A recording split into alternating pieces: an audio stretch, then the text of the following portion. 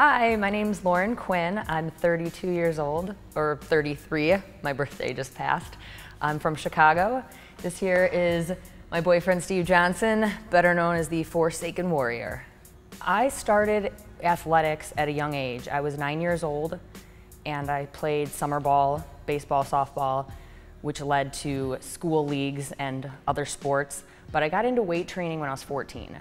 I was a freshman in high school. I was a skinny girl, and I thought if I got bigger and stronger, I'd be a better athlete. I was really skinny, but I definitely had muscle tone. I always tell people that it runs in my family. My brothers, sisters were all jacked and tan, and even as a skinny girl, I was still somewhat athletic. I could do push-ups, pull-ups, climb the rope. I was a fast runner, so the potential was there. I just had to really work at developing it. I think lifting became my thing after I graduated high school. My graduation gift was a Bally's membership. I loved it. I went every day. I was obsessed. And when I started going to college and I had so much free time, I used weight training to fill that time, and it just kept growing. I just loved it. Yeah, so sometimes we'll be working on the same things, especially if it's accessory work. Other times we'll just be at the gym together. He'll be over there doing, whatever is programmed for him, and I'll be doing my programming, because at the end of the day, he's a power lifter and I'm more of a bodybuilder. Yes, I'm currently training to compete in women's physique. And you're trying to do? I'm trying to become a pro. Trying to become a pro. It is true that women do tend to get negative attention for being muscular or for being strong. People tend to immediately say, she must be on steroids, she's taking testosterone, she's not natural, or critiquing a woman's form, like maybe an overly exaggerated arch on a bench press, for example, like, oh yeah, I can lift that weight if I moved it 2 inches. They're always finding a reason to make an excuse of why that woman looks the way she looks or performs the way she performs.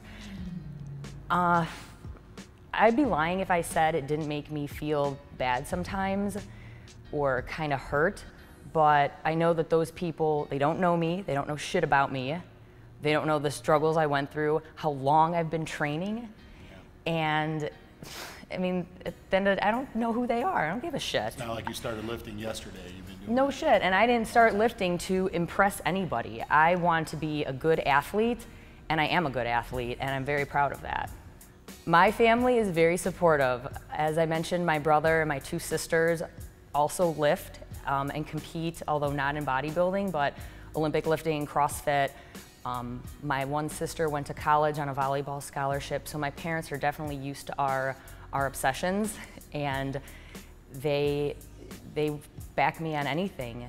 They really believe in me, and they're happy, they're proud also that their kids and that their daughters can be strong, not only physically, but mentally, emotionally, and a lot of that is correlated. I meant to do this. Not at first. At first it was all about just being stronger for my sports, but when I saw results, it was like, oh my God, yes, I want more of this, I want more of this. And like I said, I like it. I like being muscular. I don't think I'm overly big by any means. When I lift and get pumped up, sure, sometimes I look massive, but then it all kind of just comes back down a little bit.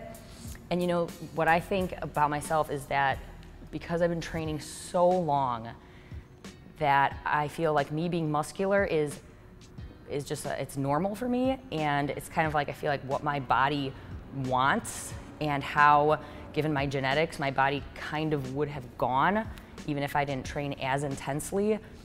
When she goes to I don't join her in fasted cardio all the time, so the days that she's off doing fasted cardio, I'll wake up, and then when she gets home, I'll make sure, her meals prep for her breakfast, hot breakfast. I know all the measurements of egg whites and, to whole eggs and, the cream of rice and shit that she's eating right now. And then just help her cook and package everything, so. He's very helpful. And then making sure she gets to the gym when she doesn't feel like she wants to lift that day. When she's on stage, I'm like, a crazy boyfriend. You know, I got my cameras out. I'm telling everyone around me that's my girlfriend, you know, just cheering her on. And just, you know, bodybuilding shows, they really like keep the athletes protected from the rest of everyone else, you know. So I can't like come and see her, make sure she's doing okay or she's relaxed. So I'm just, you know, hoping everything goes good and can't wait to see her. And then, you know, when I do see her, I'm like a giddy little schoolgirl, you know, and then I can't wait to see her when she comes back out. Yeah, I do try to focus on the positivity of it, both what I receive and what I put out there. It is more uplifting when a woman compliments me, because I feel like it's more genuine. I feel like there's not like a, you know, sexual undertone to it. And I know, well, yeah, and I know there are women who probably think like I'm too big and I might be scary or gross to them, or like, oh, she has nice legs, but oh, look at her muscular chest or her traps. So again, whatever it is, I like it, I'm happy. But it means a lot to me when women come up to me, younger girls. I try to give them any kind of like inspiration or advice that I think would be helpful. And it just makes me feel good and makes me want to keep going. What I would want people to understand is that what I do is my lifestyle, my choice. I'm not coercing anyone else to do what I do or believe what I believe, but that a person's passions and endeavors, whatever they may be in the gym, career, family, that if you don't like it, don't look. If you have nothing nice to say, don't say squat. I can be found on Instagram at the Original Fit Girl. That's original_fit girl, all one word.